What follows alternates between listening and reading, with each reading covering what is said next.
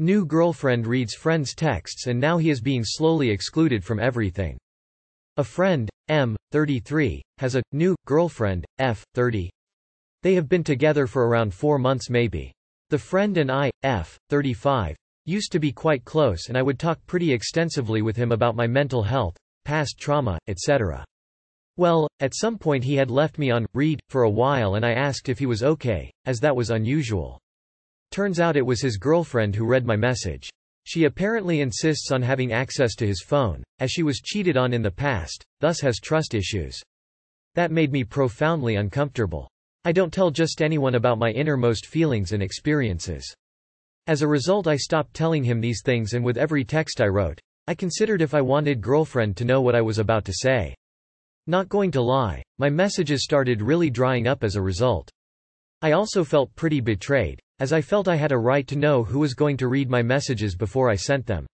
I mentioned what happened to our friends group and their reaction was similar to mine. In the group chat, we are currently supporting another friend through some nasty marriage trouble, and that friend in particular was really put off.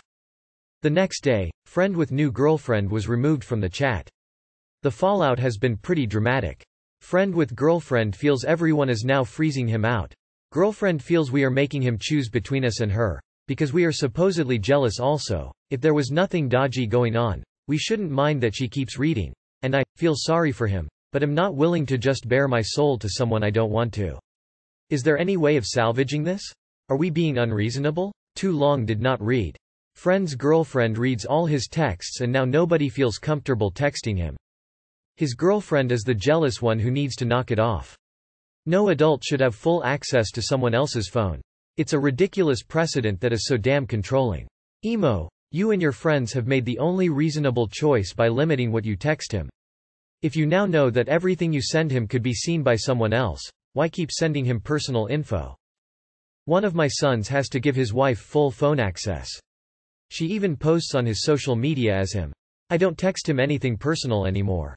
His dad told me, he is a big boy, he has to stop that mess on his own. Yesterday I found out my partner of 11 years has been cheating on me for over a year now. He rushed off to work and left his phone home. Curiosity got the best of me and I went through it. I honestly didn't expect to see anything as I thought we were in a good place. But sure enough, the first text message in his list was to a number that belongs to a female from last year that he was supposed to have blocked, last year. He claims he texted her song lyrics to be funny and disrespectful, and to be honest it very well could be song lyrics. He texted her, "Bitch, you gonna take this dick or what?" But if someone is supposed to be blocked, why and how are you texting them? What would even make you think that'd be okay? Even if it was meant to be disrespectful. When I seen it, I won't lie, I texted her back from his phone and told her to take the whole man and that I was packing his shit for her. She replied back with some bullshit about how we belong together. He really loves me. He's just a really good friend to her. She was going through things and needed someone, blah blah blah.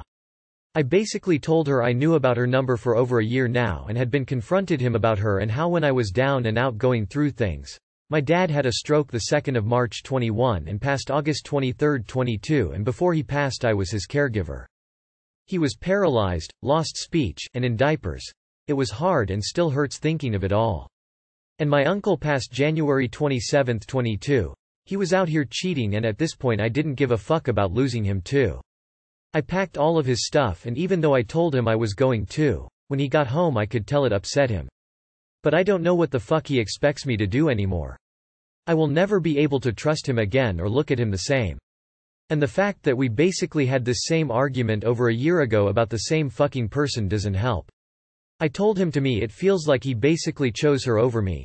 If we have an understanding that he would cut contact and he obviously doesn't, that's choosing her, right? If he lied to me and said he blocked her number when he clearly didn't, that's him choosing her, right? Yet I'm supposed to be wrong for choosing myself and telling him to leave. ETA, guess I'm just looking for some feedback that I'm not crazy or wrong for feeling this way. He chose her, and making him leave. You're not crazy, you did the right thing. You're not crazy. She's supposed to blocked so she should not know anything about the way he loves you at all. From the sounds of things you were going through a lot and needed your own husband emotional support. So it does seem like he chose to risk his marriage to keep her in his life. I say give him what they both want and make him stay gone. Nah, let her have him. Once they're under each other's asses constantly and the thrill isn't there anymore, they will start hating each other. He's a pos, but don't look at it as 11 years wasted. Think of it as being glad you're not putting more years into a fake-ass relationship. You did right, the hell with how he's feeling. Since he can't seem to let that girl go, then end things with him so he can freely go be with her. You are not crazy. Throw this man away, he can go and fuck himself. He got a second chance. He sure as hell does not deserve a third one. I don't know how to overcome my boyfriend rebounding during our split. I, 23F, have been with my boyfriend, 24M, for almost 8 years. He is my first love and my bestest friend. However, 2 years ago we broke up because we lacked communication and he felt as though we weren't giving each other what we needed. He was falling into a severe depression and felt ending things was the right thing to do, so I accepted it. We were broken up for only 2 months, but we shared a dog, so I still saw him a few times, and he would call me every now and then to catch up. There was no animosity there, so we remained on good terms. Eventually he approached me again to ask if we can try again. I agreed. Since then our relationship has been better than it has ever been before. But recently I found out that during the brief breakup, he was seeing someone. Nothing serious, but they were hooking up. I was devastated. I had asked him if he had been with someone during our split and he swore up and down that he didn't do anything. The lying and hiding is very hurtful, let alone the fact that he moved on so quickly. Even though it was a meaningless fling and he ultimately chose me, it still hurts, and I'm afraid I won't be able to see past it. It's important to note that prior to us separating, we had only been physically intimate with each other, given that we were together since high school. I never got with anyone during the split, but now he has another experience, and I'm not sure how to handle that. I want to work this out with him, but I'm deeply hurt. Can use some guidance. Ask yourself if that person was the reason for the breakup in the first place. And if that depression was just his guilt speaking. You mentioned lack of communication as one of the reasons y'all spilt the first time, and now a couple months later he's now lying, and it sounds like lack of communication never changed. Did y'all ever talk about what you both needed to work on before getting back together?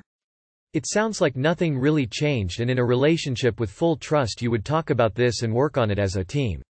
Does that show you communication has been fixed in order to make your relationship work for the second time? I wish my boyfriend would propose. My BF, 28, and I, 27, F, have been together for 7 years. We have lived together for 6 years and bought a house together 3 years ago. In the earlier days, years, he used to tell me he couldn't wait to marry me and have children. Then slowly it changed to one day, then now whenever I bring it up he says he doesn't want that anymore. I brought it up last year when I sat him down for a serious conversation and he said maybe. We went away in summer for our anniversary and I thought maybe he would propose them, but he didn't.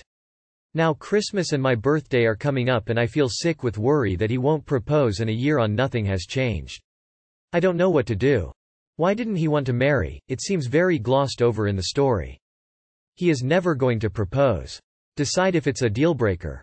He told you no. Either accept that or leave. Those are your choices.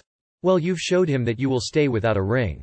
You are literally 3 years into owning a home together. I think very simply he is very happy reaping the benefits of the relationship without the investment, risk of a marriage. TBH, he already has you and the house, so he probably is just comfortable and happy with things the way they are. My aunt lived with my uncle for 13 years. He was comfortable. Finally he wanted to buy a house and she said no until marriage. He put a ring on it and they've been married 20 years. He said he doesn't want to marry you. Believe him.